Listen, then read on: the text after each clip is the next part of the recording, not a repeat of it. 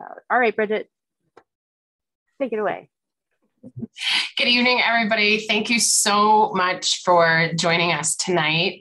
I know that evenings are a busy time, and it's often the time of the day when we're winding down. So I am really grateful that you chose to spend time with us this evening talking about birds. So feel free to get cozy. Like Kelly said, I encourage you to leave the chat open. So that you can participate doing this, because I'm going to ask you some questions too, and ask you to drop some stuff in the chat box. Thanks for letting us know where you are from. It's really wonderful to see folks from outside of Vermont joining us as well. And it just means that our message is resonating and getting out there. So thanks very much. I'm going to share my screen here, and I'll tell you a little bit about myself. So my name's Bridget Butler. I live in northwestern Vermont. I am also known as the Bird Diva, and so you can find information about my work at my website at birddiva.com. I have been in the environmental and conservation field for 25 plus years. And I've worked for all kinds of different organizations, from Audubons throughout New England to small forest conservation nonprofits that work with landowners on connecting with birds and their land, and then thinking about how to manage it in that way. I've worked for an aquarium and been in the world of water conservation. And I'm a mom. I've got 3 kiddos at home. They're all chowing down on dinner right now. They are 8, 9, and 10. My small business, which is called Bird Diva Consulting, has me traveling all over now and doing outreach and programming around birds and bird conservation. And tonight, I'm going to share with you my new signature program. This is something that's been kind of evolving for me over the past 10 years or so, and is now the focus of my work. And so that's what I'm going to share with you tonight. So like Kelly said, feel free to drop questions in the chat box at any time, and we'll pick them up as we can. So slow birding. Tonight, we're going to talk about slow birding and really get down to what it is. Maybe some of you have heard of it before. It's a term that I am using to describe the type of birding that I really enjoy the most. We'll talk a little bit about why you might want to try this approach to birding. I'll talk to you a little bit about the science of how our brain works in terms of learning new things. And we'll move into discussing what it's like to shift your intention away from traditional birding aspects and building our skills in a different way. And we'll wrap up talking a little bit about how this taught me a lot about wellness, which Kelly is actually like the first talk that I did for Nineveh was all about wellness. Kelly and I kind of put our heads together around something that would be new and fresh. And that one we did last year, I think. So there'll be a little taste of that tonight too. So my slow birding journey evolved over a very long period of time. When I first came into the environmental education field out of school, I really wasn't into birding at all. And I worked as a naturalist around a bunch of different nature centers all across New England. The times that I did run into birders, I didn't really like them. They were a little bit uptight. They were fairly competitive. And they were really guarded in their knowledge of where you could go to look for and enjoy certain types of birds, especially rarities. And so traditional birding for me really took shape when I started to work in the conservation field. And so that was very directed towards counting birds and identifying them, understanding if they were breeding on different lands. And I did really enjoy that as well, but there was something very core missing for me. And maybe some of you have experienced this before, and maybe I've talked to some of you about this, where I ask if you're a birder, and there's always somebody that says, oh no, I don't bird. I'm not a birder, but, and then they'll go on with this story that's like, oh, but this about birds and that about birds. And I'm like, wait, you like birds, right? You're into this. So what started happening to me was I started questioning, what is it about birding that is turning me off? Like, what do I not like? And so part of it was like the chase, always chasing rarities, the competitive listing that happened, the bravado and ego wrapped around mastery of skill sets and proving that mastery to others. The drive to get more birds, to e-bird everything, to always finish a trail, to make sure I covered every single aspect of the trail to try to find any bird. And then the other piece of it that was really big for me is the way it was kind of over once you identified the bird. Like we just kind of moved on and that was it. And so I really started to question what it was that I valued about birding. So here are some questions that maybe you can ask yourself about how you connect with birds or how you connect with nature. You could even just put nature in here. What do I value about birding was like my big question. What is my intent? What's my intention when I go out birding? And what is the result of that? And what I found is, for me, what I really valued were these longer, deeper moments and experiences with birds that allowed me to go beyond identification and really start to notice things like behavior or the day-to-day flow of birds on the landscape. Also, the connection between birds and the land and how they use the land. So I'm doing this with my hands, so like vertically and horizontally, right? Depending on what type of habitat they're in. And then what was the result? And I think that gets at the emotion, right? Like, how do I feel when I have a good day birding?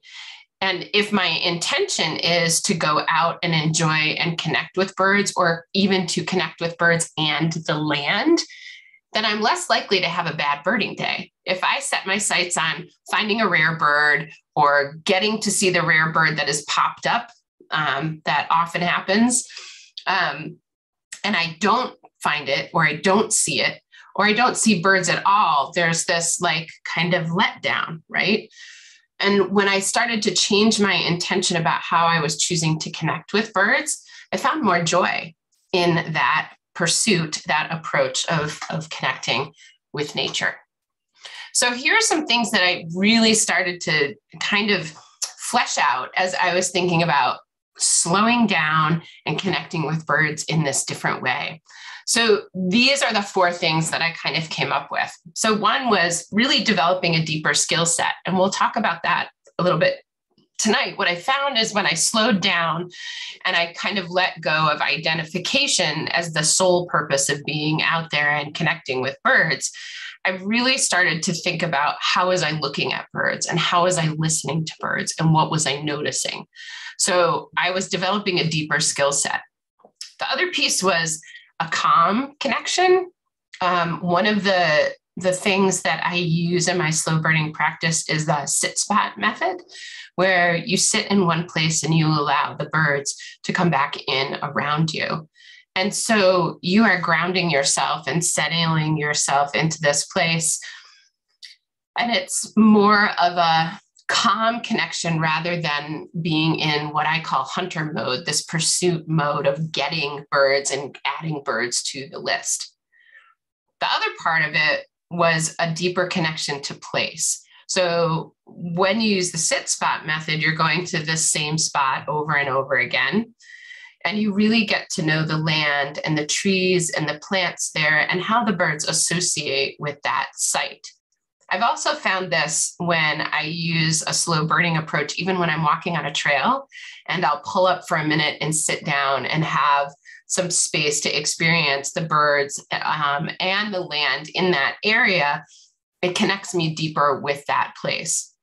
And the final thing that has come out of this for me is really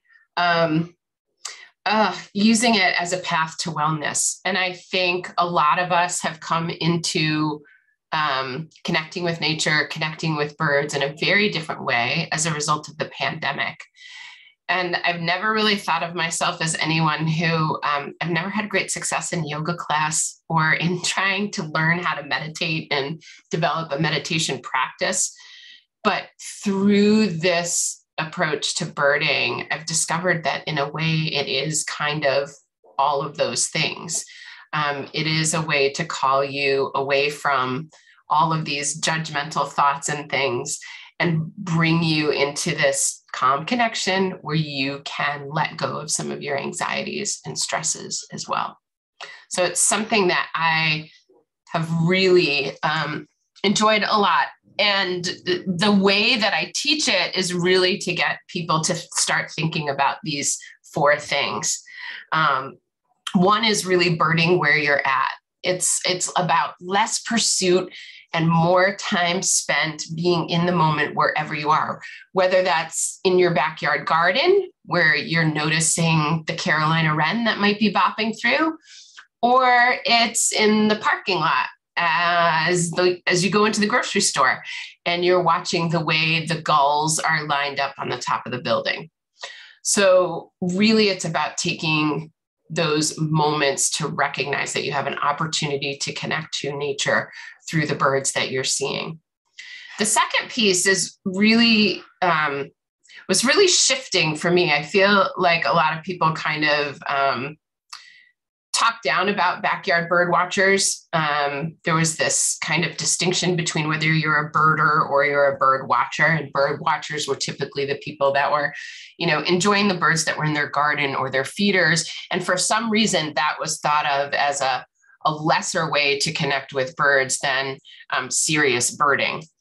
And for me, what I've discovered is that the more time that we spend getting to know the usual suspects, that's what I call them. These are like our neighborhood birds, the birds we have a chance to see every day or hear every day.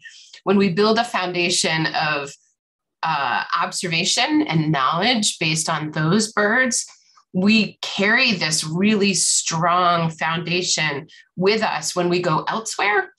And when spring happens as well, which I'm sure some of you are already noticing, right? Things are changing on the landscape right now. You're hearing different birds. You're probably seeing some different birds as they're migrating back into the places where we live. For those of you from the Northern Hemisphere, sometimes we get folks from Australia and New Zealand and other places in the Southern Hemisphere here. So you might be on the flip side of things. The third thing was really about grounding myself in place and really starting to connect with the land where I live and just developing a deeper knowledge of that. And the birds were a really great portal to doing that. And then noticing beyond species, which is my favorite part. It's kind of something that you can notice even if you don't know the name of the bird. You can notice behaviors, you can notice vocalizations, you can notice body language, all of that. And all of those types of things that you can notice just make the experience so much richer. And so that's how I approach my slow birding practice. And that's what I'm trying to connect other people with as well. I want to give a shout out to these 3 women because one of the things that was really important for me was to find, belonging within the birding community. I wasn't really feeling like I fit in anymore because I wanted to sit in one place and I wanted to notice birds in this different way. And it really didn't matter to me about identifying or getting as many species as possible. I wanted to stay and watch behaviors. And these 3 women are really kind of the mothers of ornithology: Florence Marion Bailey, Olive Thorne Miller, and Mabel Osgood Wright. And what I love about all 3 of these women, they're very prolific writers. So you can find books that they have written. Florence is actually the person that's credited with writing the first field guide to birds of North America, way before Peterson. Olive Thorne Miller and Mabel Osgood Wright, as well as Florence Marion Bailey, were the three women who were first inducted into the American Ornithologists Union, and really kind of paved the way for other female scientists and ornithologists. The thing that all three of them had in common, and in a way it was forced upon them by the Victorian era, where women were considered the homebody. Like that was their sphere of influence, was everything around and that had to do with the home. And men during that time period, their sphere of influence was considered more worldly. And our culture kept men and women to those roles very tightly. The great thing about that is all three of these women studied birds without shooting them, which was the method at the time. And they all watched birds in place for several hours and wrote extensive field notes on what they were observing. Florence actually said the best way of all to study birds is to select a good place and sit there quietly for several hours and see what will come. And then you will get at the home life of birds. Some of their work is still cited in many different research papers. A lot of the behaviors that they noticed became the core kind of field observations to move forward and really understand more about the whole life of birds and not just about identification. All three women were very involved in the conservation movement as well, and were big founders in terms of the Audubon Society as a whole. So just a shout out to them, because what happened for me is when I discovered these three women that I honestly hadn't ever heard of before, I think maybe I had heard of Florence a little bit, my work felt validated, and what I valued about birding felt validated, and I saw myself in them. And so that sense of belonging came back. So just like them, I've started a sit spot practice, and the things that I like to do are make it really close, right? So this is my backyard. This is when my kids were really little. You can see all three of them in the picture if you look really carefully. That big windowed section off the back of the house is our sunroom. And that little staircase there near where my son is standing and my daughter in the bright yellow car, that set of steps, that's where my sit spot is. So what I recommend to folks is really picking a place that's close by, because then you have the best success of doing the second part, which is to go often, right? And I typically say start off with like 20 minutes a day and try to go every day and sit for 20 minutes. On the really frigid cold days, I sit inside and I look out over this same viewscape from indoors. Stay as long as you like. More than 20 minutes gives the birds and the rest of the wildlife in your area a little bit more of a chance to feel comfortable with you and to move back in. Things I really like to bring with me are a journal, a hot beverage, hot cup of tea, or maybe in the summertime, something cool. And in that journal, I do different types of mapping. I practice different ways of note-taking and noticing what I'm seeing around me. And a lot of that started with just building knowledge about my usual suspects. And so this is where I'm going to ask you to kind of start that process of your own. The first step really is getting to know who's right outside your door. So if you will, open up the chat here.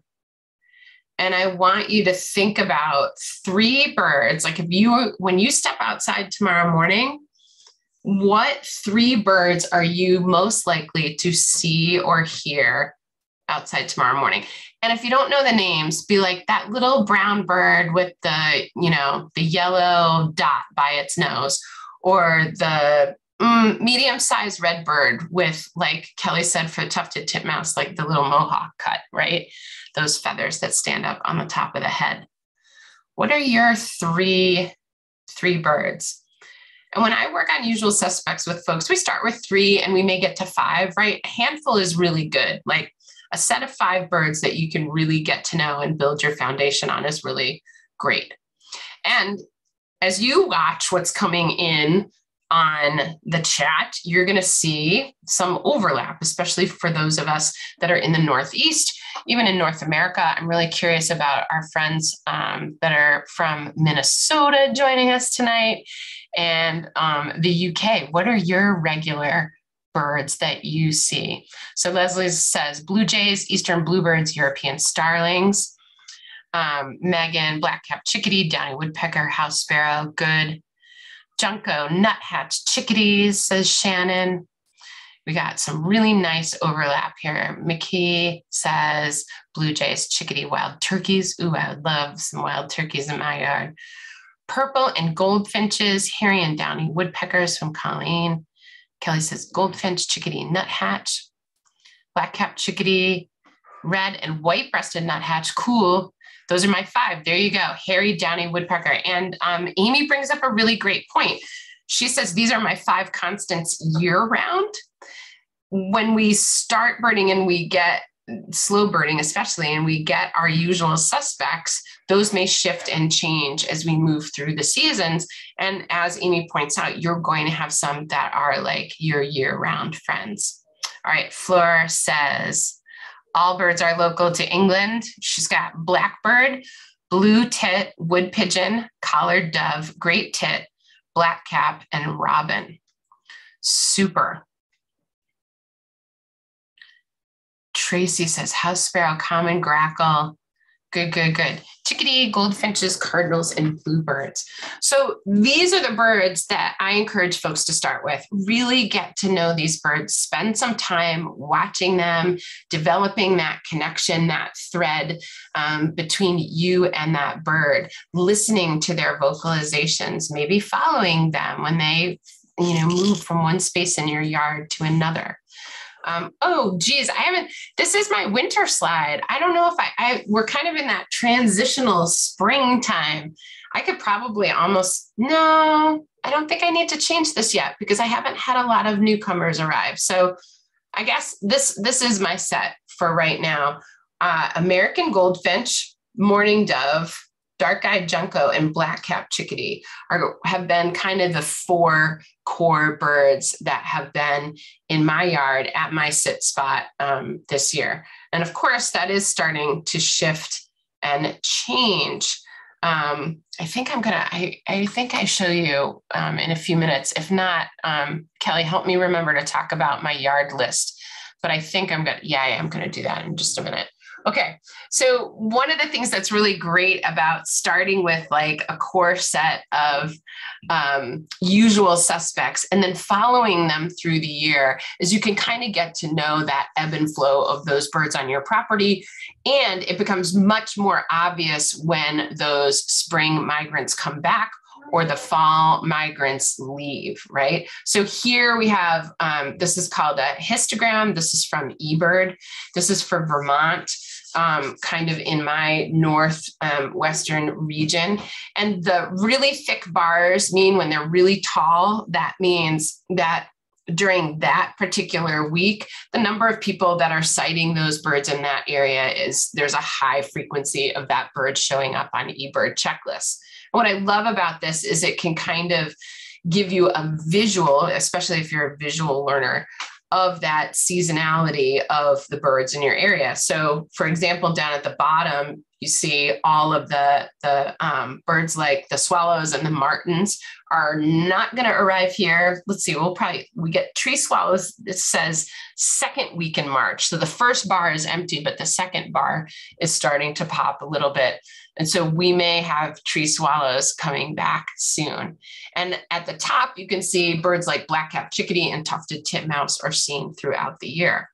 So building that knowledge of who's coming through when can be done by keeping a list. This is the one list that I am really dedicated to now in my slow birding practice.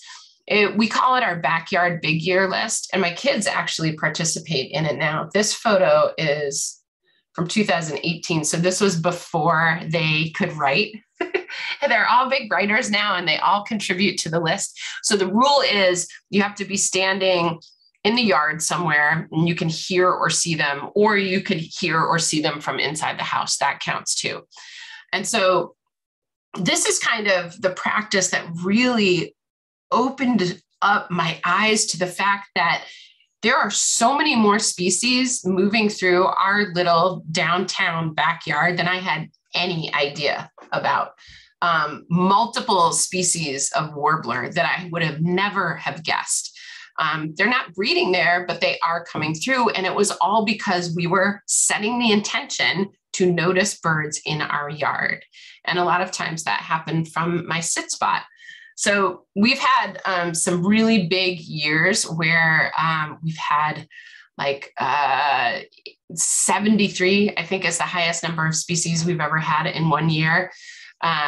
We average around 58, and I think we're at 93 species total for our little half-acre yard in St. Albans City. It is a rural Vermont city, so it's not super city-esque. But it's still pretty surprising what shows up. All right, I'm going to pause for a minute and see if there are any questions before we move into this next section. Shannon had to throw in there tufted titmouse. Good job. Don't forget that one. That's a really good one to have. So we're going to move into a couple sections now where I'm going to talk to you a little bit about skill building around this. I go into this a lot deeper in some of the courses I offer. And actually, this April, Nineveh Foundation is sponsoring a slow birding weekend at Farm and Wilderness. We'll tell you more about that at the end. But this is kind of like a teaser for skill building. What I discovered in my work is that a lot of times the birding community and the conservation community are really intent on getting people to identify birds. And so a lot of things kind of stop after that. We stop noticing certain aspects of the bird once we know what it is, and our brain kind of shuts off. And what we really want to do is try to stay in beginner's mind and notice things a little bit more. This will help you if you want to become the type of birder that's identifying things all the time. I have a foot in both, like the traditional birding world and the slow birding world still. So what I wanted to do was really focus on enhancing our observation skills. So this is what I'd like you to do. And you can either do this with someone that's watching with you, you can write it down, or you can put it in the chat box. I want you to picture an American robin, and our UK friend Fleur, who's on there. Pick your own robin. Your robin is in a whole different family of birds. But you have a robin as well, so you could use that too. And Fleur, if you know American robin, do that one. So picture an American robin, and I want you to try and describe it to someone who's never seen one before. And think about, what would you say about that bird? What would you include to help that person understand what that bird is? Or who that, I should say, not what, who that bird is.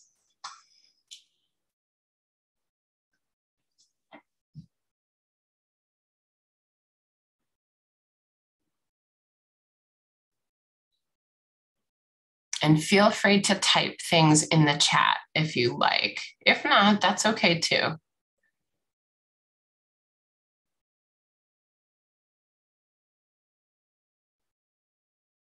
What would that bird look like? This is a common bird. It's a bird we see as we get into the spring and summer season here in North America. It is a very common bird all throughout North America. I think most people, if you said robin, would know what that is, both in the UK and the United States. But would we really know what to use as descriptive words about it? All right, Megan, nice job. Orangish belly with brown back and yellow beak. They hop on the ground or will run, stop, run, stop. I love that. And they can often be seen pulling worms from the ground. Nice. We got some behaviors in there. We've got a description of color, which is often the thing that we focus on first. Yes, Amy, good. Yeah, I love the behavior description too.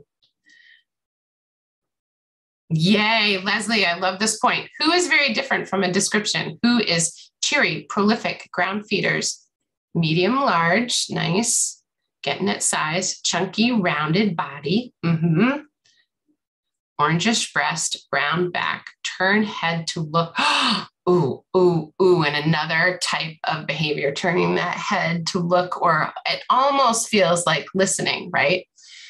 But it's looking. Plump bird with a red breast. They sing early in the morning. They hop and stop on the ground.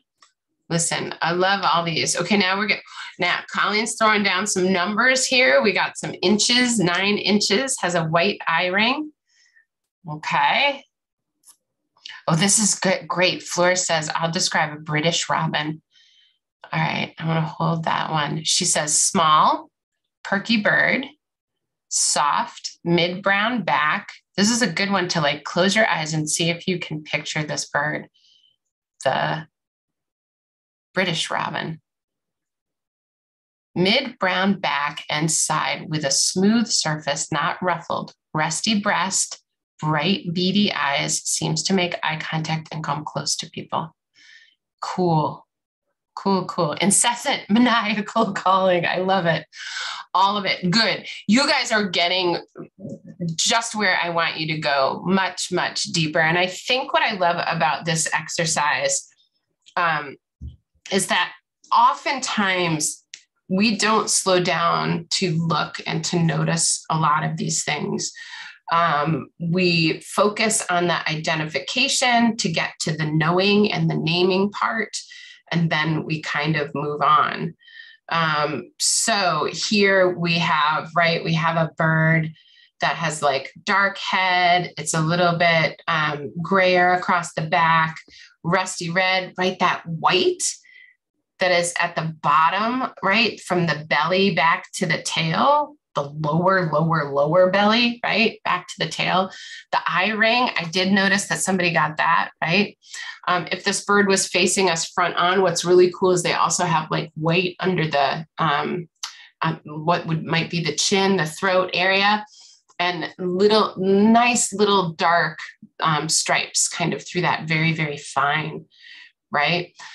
So there's a lot more that we can tease out about this bird other than what is going to clinch us the identification.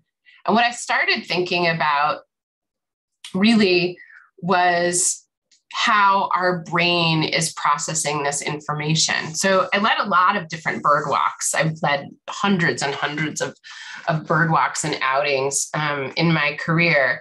And most of the way that I was taught how to get to know birds was very left-brained. It was very linear, analytical. It was logical. It was reading. It was studying. It was memorizing. And I had to go about it in a very methodical way. What I'm discovering is that it's good to also stimulate the right side of the brain too in this learning. And how can we do a better job of that? And so the left side of the brain tends to be that more creative side of the brain, right? So here we have like whole parts, 3D shapes, right? Imagination, synthesizing, facial recognition, all of these things. And what I love is that the birding community is coming around to this. So there's a book that's been out now probably for about 5 years. It's called Birding by Impression. It's by Kevin T. Carlson and Dale Rosslett. What I love about this couple, and they're married, they're a married couple. She works with kids. And so kids are in that beginner's brain. They haven't lost that sense of curiosity. And so some of this we see in children right away, right? It's just a different way of connecting and thinking. They seem to be in both sides of the brain much better than we are as adults. So what they discovered in their work is that both sides of the brain actually process visual information. And so that left side, again, analytical, linear thinking, logical conclusion using words and details. So this is like that book brain thinking and memorizing.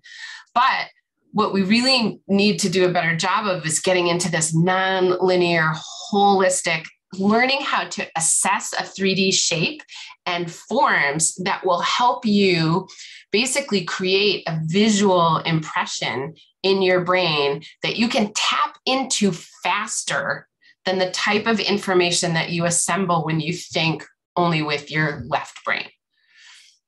Does that make, I see Kelly nodding. Okay, the rest of you have your cameras off. So I want to give you a story as an example, okay? So I'm going to give you a picture here. So there's this one time, and this is after I had been birding for some years, after I became a mom, and my life was just crammed full of a lot of stuff. And yes, I just saw that chat. I'm going to grab, let me just go back a second. I'm going to grab, I can't grab it out of my notes. So I'll tell you the title again, Birding by Impression, Kevin Carlson and Dale Roslett. Thank you, Amy, for pulling back on that. And we can probably grab it and stick it in the chat maybe. So I was a mom. I was a new mom. I had just dropped the kids off at childcare for the day. 3 kids under the age of 3, and I was free, absolutely free.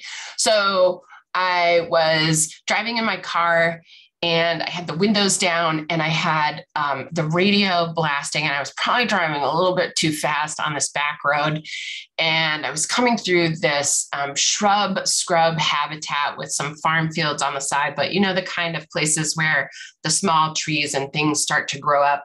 And there were some telephone wires that went over that land. And as I'm driving and I'm singing and I'm just loving the fact that I have a few hours to myself, out of the corner of my eye, I notice a bird on the wire, and my brain says, Shrike, pull over now.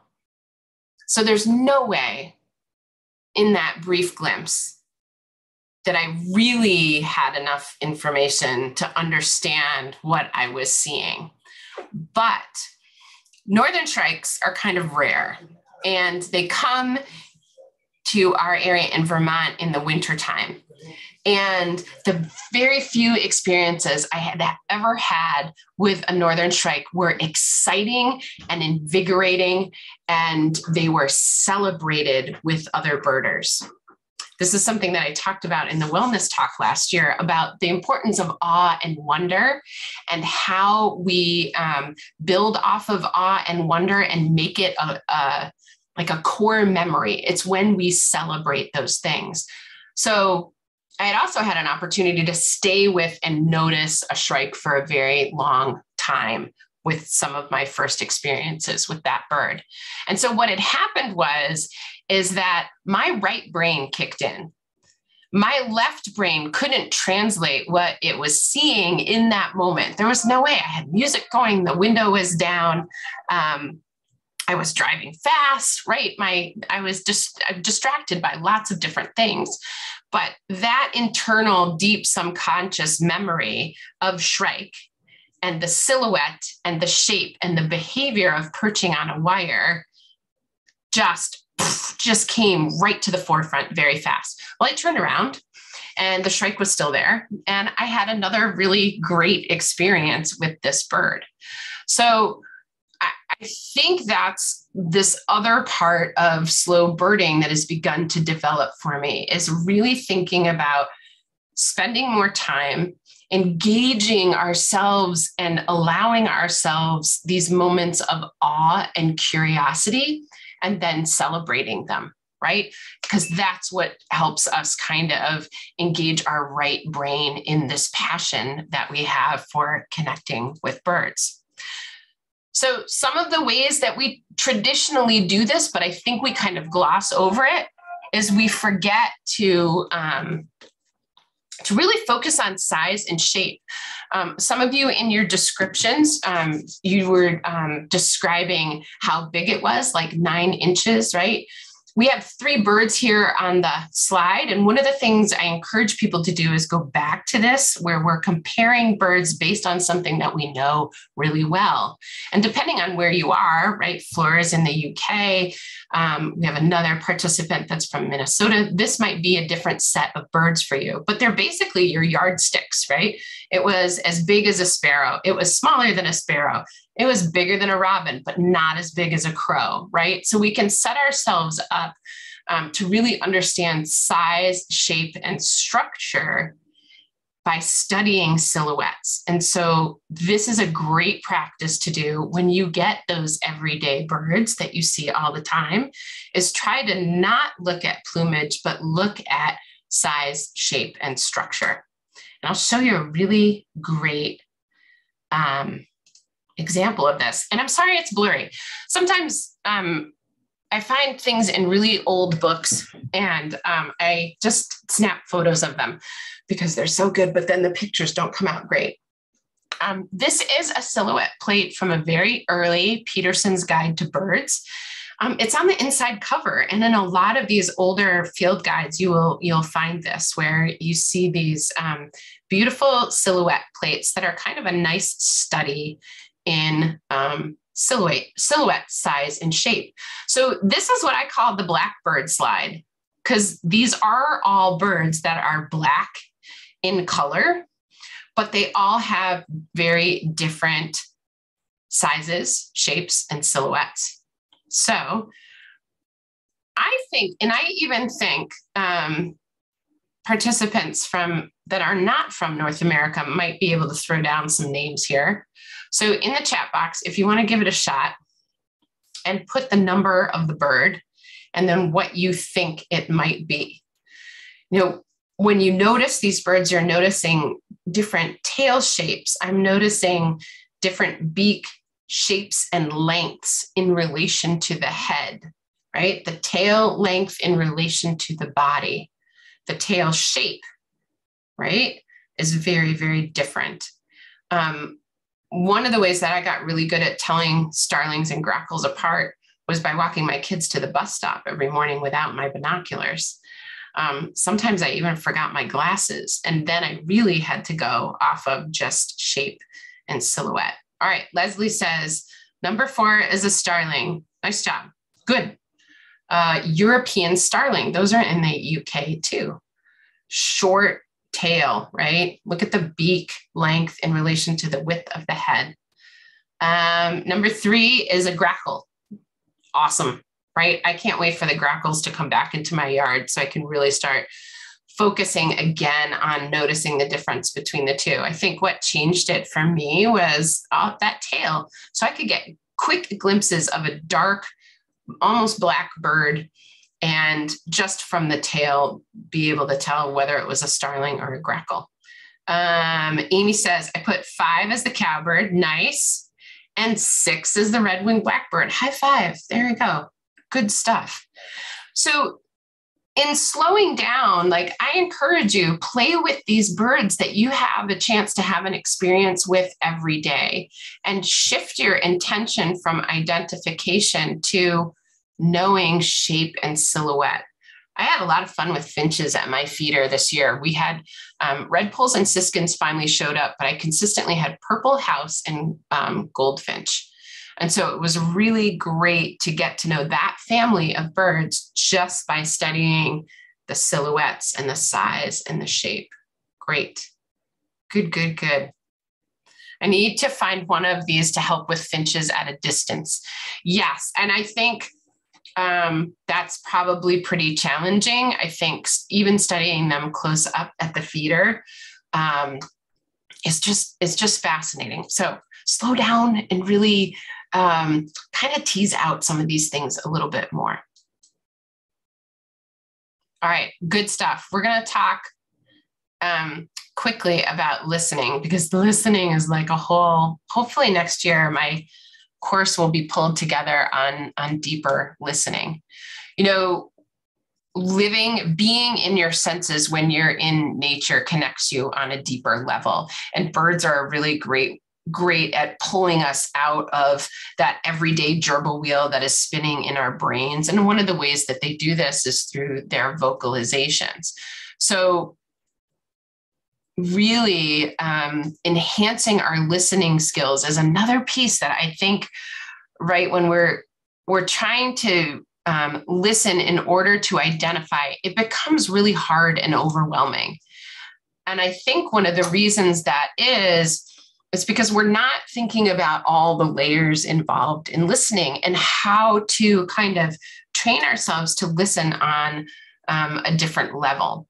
So the first thing that I really discovered in the slow birding practice was thinking about there is a cacophony of sound, especially as we move into the spring and the summer season, right? It's not just the nice little snippets that we get on Merlin or whatever little app we're using. There's a whole soundscape there. So really learning about a soundscape of place that is related to the habitat that you're in. Trying to listen to all sounds without judgment, right? So in my backyard at my sit spot, I could get really frustrated and be like, it's not even worth going out here because I can hear Route 89 and I'm in the city and there's the cop cars and the trains. We're also called Rail City. So there's the trains. But what I've done is I've learned to listen to those without judgment. They are part of the soundscape. And I've also learned to push some of those in and out so that I can listen in this layered fashion and choose which sounds I am going to focus on more. It takes a little bit of time to do, but once you develop that skill, then it becomes easier to listen to the whole soundscape and pick things out that you want to pull into the foreground of your attention, not intention, but attention.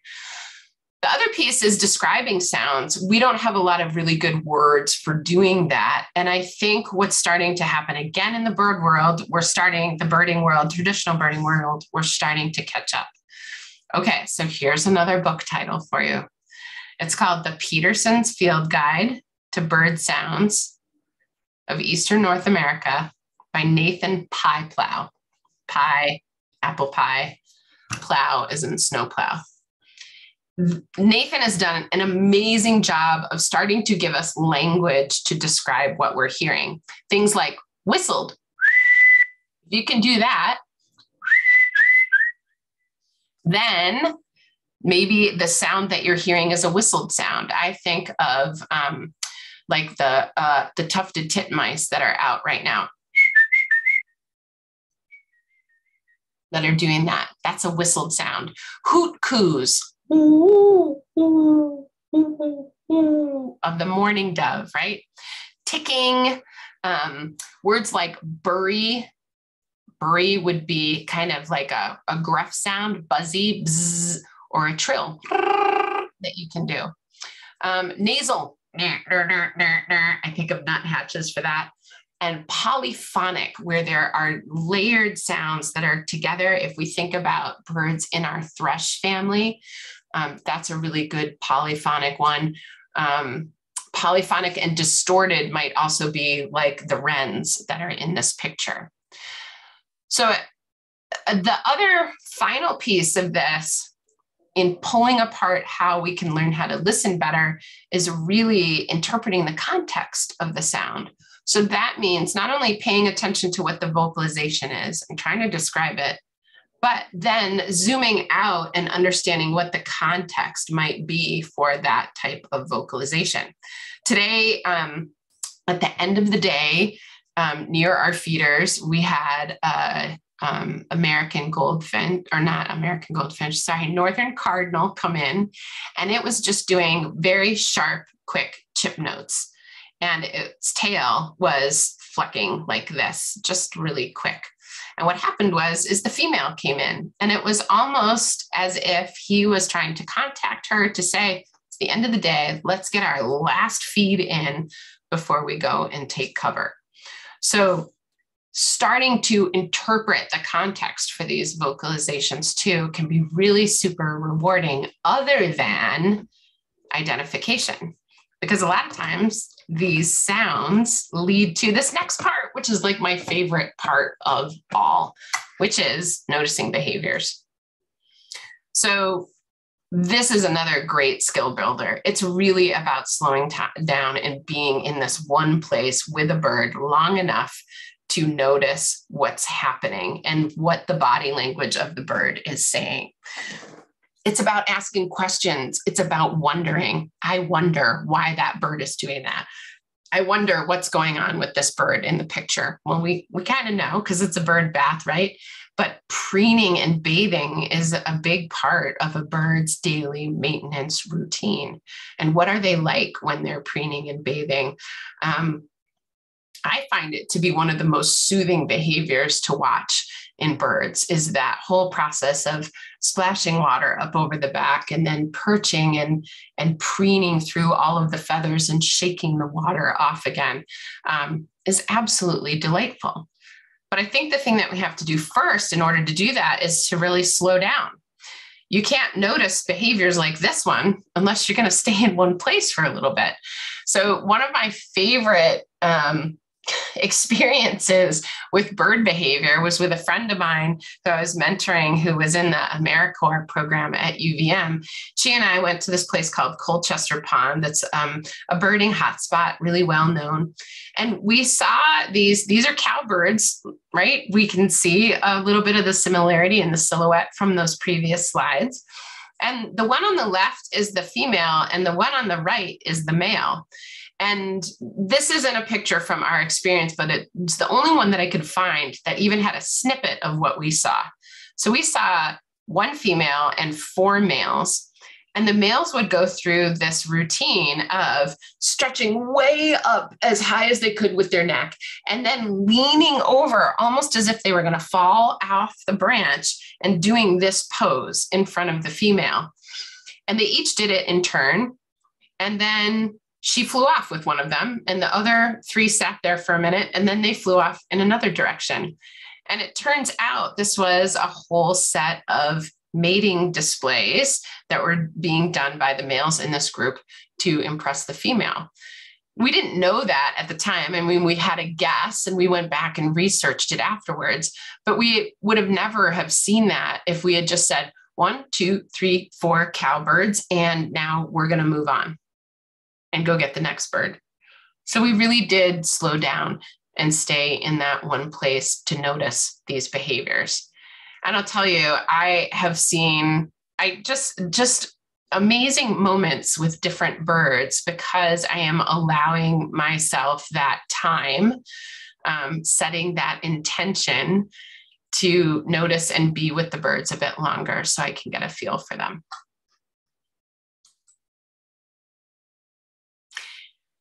And finally, as we wrap up our time together, I want to share this one other really core piece that started to come into my birding practice after I started using the sit spot method. And for me, really, it was, I want to learn bird behavior. And then all this other stuff started happening, and it's taken me in this totally different direction. My birding practice really started to benefit me. I struggled with like being told how to bird and feeling like the way that I was birding wasn't valuable anymore. I worried about how I would be perceived in the birding community. Having 3 kids changed my ability to have the time to go and chase and show up on all these different bird walks and all of that. And I really started to think about, right? Like, again, it goes back to some of those first slides. What do I really value? What do I really want to get out of this?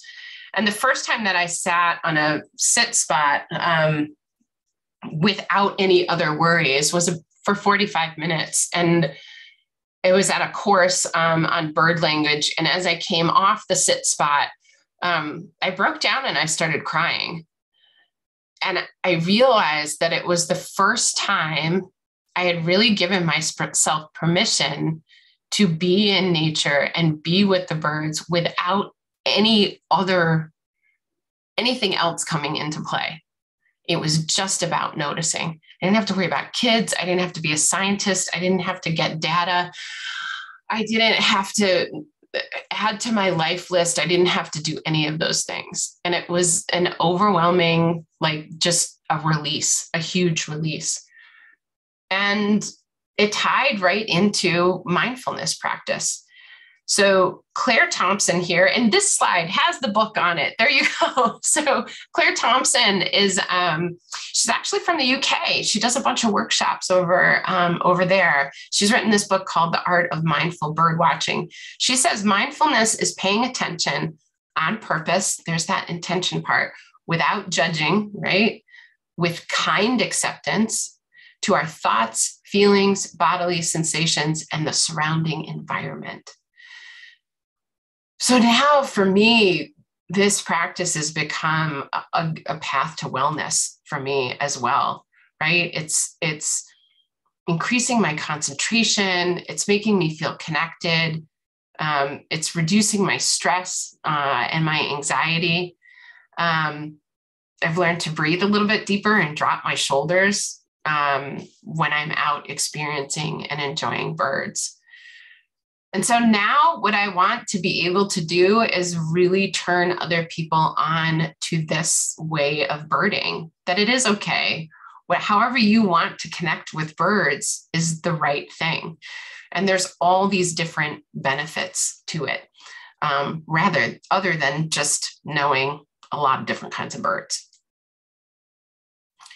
Here's one of my favorite quotes that really made me feel like, yeah, I'm on the right path and I'm doing something that is just really joyful and is giving something back to me and helping me a great deal.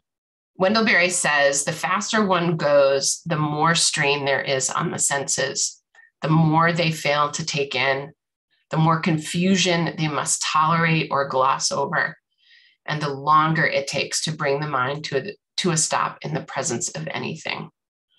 So I would like to encourage all of you to allow the birds in your life to pull you out of that busy place, and for you to give yourself the gift of getting to know them on a deeper level and develop your own slow birding practice this year. And with that, I'll let you know how to get in touch with me. You can find me at birddiva.com. I'm on Facebook, I'm on Twitter, I'm on Instagram. I teach slow birding classes. We just started a 5-week course in how to connect with birds in this way. It's a group class. We have discussions, videos, all kinds of things like that. And like I told you in the teaser a little bit earlier, the Nineveh Foundation is sponsoring a slow birding weekend with me, April 22nd through the 24th at Farm and Wilderness in Plymouth, Vermont. Kelly just dropped a link in the chat so you can grab that and learn more about the weekend and how you can register. And of course, you can find other opportunities on my website as well. For those of you who like birding festivals, I'll be at the Catskills Birding Festival this year in May, and the Boreal Bird Festival in June in the Adirondacks. And fingers crossed, you guys, hopefully today, I may be heading to the Acadia Birding Festival in Maine in June as well. So bringing all of this together. Please feel free to reach out anytime, and I'm happy to take questions right now. I'll stop sharing my screen if I can find the thing that says stop sharing the screen. Where'd it go? There it is. All right.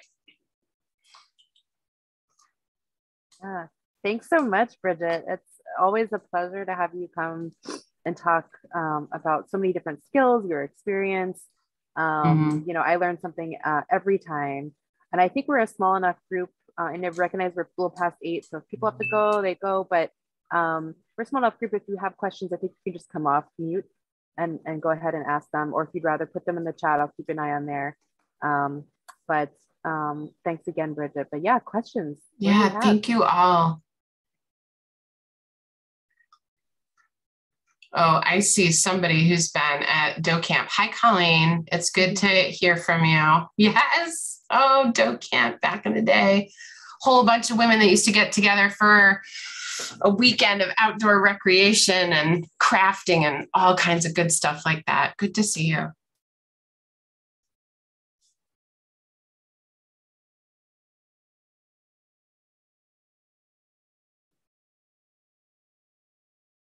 Oh, Amy says, I feel like I've been developing a sit spot practice this winter in my armchair overlooking the feeders.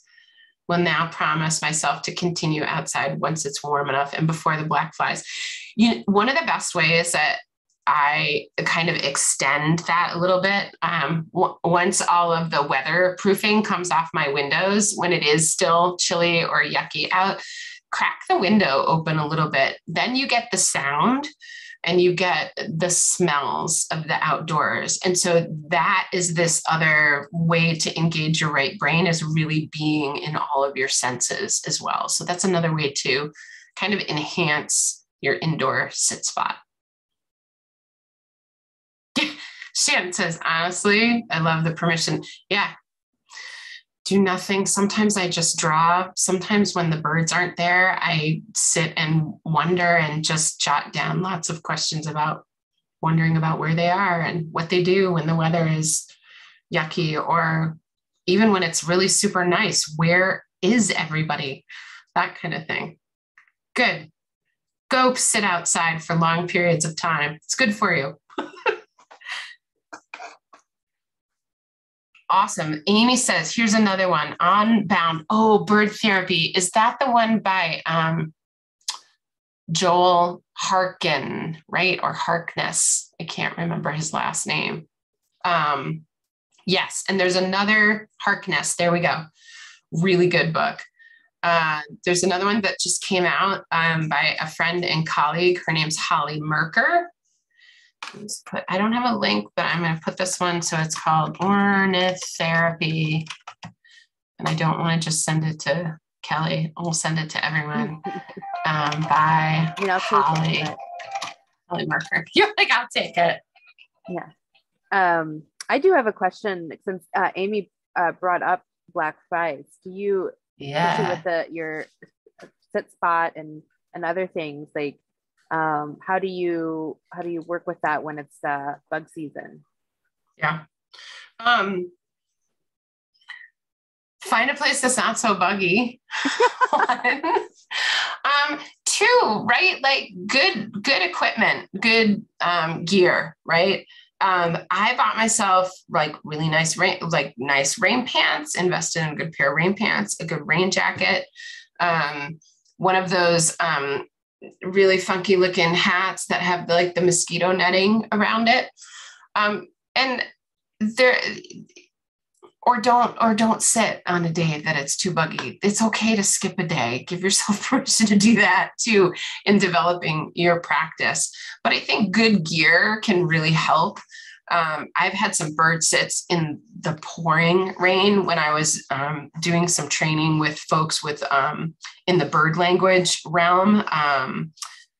And I was amazed at what I saw, even in the pouring rain. So if you're prepared, great. If not, don't do that. Don't try it. During the winter, I now have a small collapsible seat, and it's literally stands about that big, and it's about that big around, and I can jam it down in my backpack. So I have a very small backpack, so that goes in it.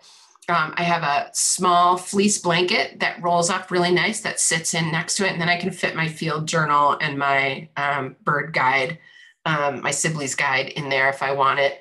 And then on the outside, I have a big thermos with a hot cup of tea. Peppermint and ginger are my favorite two teas to bring out in the woods with me. And so then I have the gear that I need. So I'm not sitting directly on the ground. I can cover myself up with a blanket to provide that extra layer. That's how I've been enjoying like winter sit spots on the go this year, which has been really fun. And then giving myself permission to do the sit spot inside with a cup of tea is great in the winter as well. For sure. Yeah. Amy, do you have a question? Kind of a question, will you riff on this? When we moved to Canada, I got very into eBird. The birders here are very, very welcoming. In fact, even though I wasn't chasing everything, which was lovely, they were very helpful if you bumped into them in the field. So that was nice.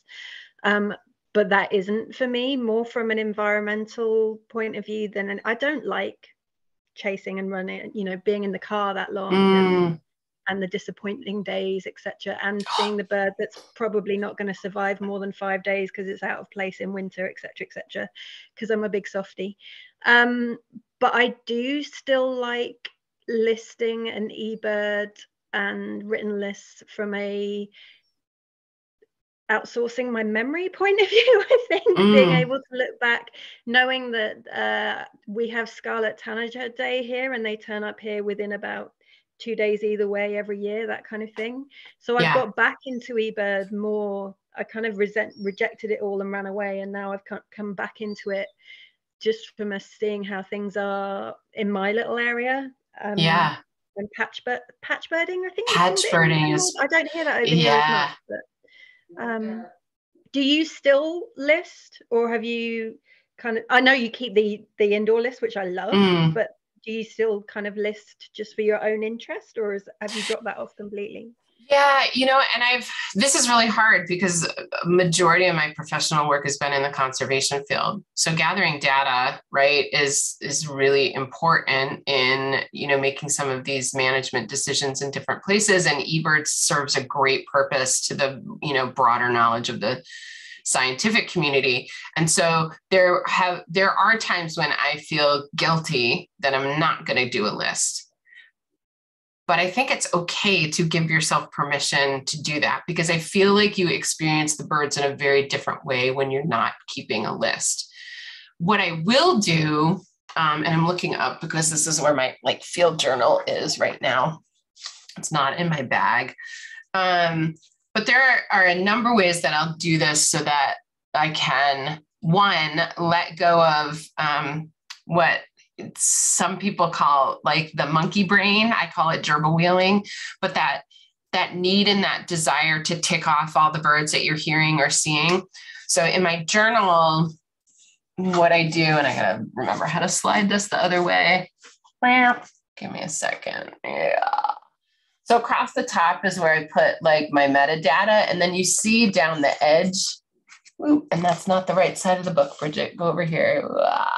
And you see down the edge here, these are all my little 4-letter codes for different birds. And so that just becomes a kind of the place where I can let that left side of my brain get rid of all of those birds, right? I'm just going to list them really quick so that I can focus on other things. And then the rest of my journal, all of this in here are all the things that I'm noticing and wondering about and, making observations about. And that way I can satisfy that left side of my brain and then engage a little bit more in a more balanced way. So yeah, it is a push-pull, but it's that intention, what do I want to get out of this moment? And once I discovered using that word in birding, intention, what's my intention today with birding? It gave me a lot of freedom to pick and choose what I wanted to do. Today is a day when I want to go and list, and I want to make sure I keep an eBird list for whatever reason that is. And today is not, and I still get uncomfortable because I'm you should be eBirding. You should do that. But sometimes it's about other things. And I find I bird in a different way when I let go of that. Oh my gosh, right? Let go of being on this tick, tick, tick, tick, tick, tick, tick, tick, tick, tick, tick, right? Because that's the other thing that happens is then I'm just going to check Twitter for a minute, or I'm just going to check that for a minute. And then I'm not present. I'm not present in what I want to be doing. Yeah. Great question.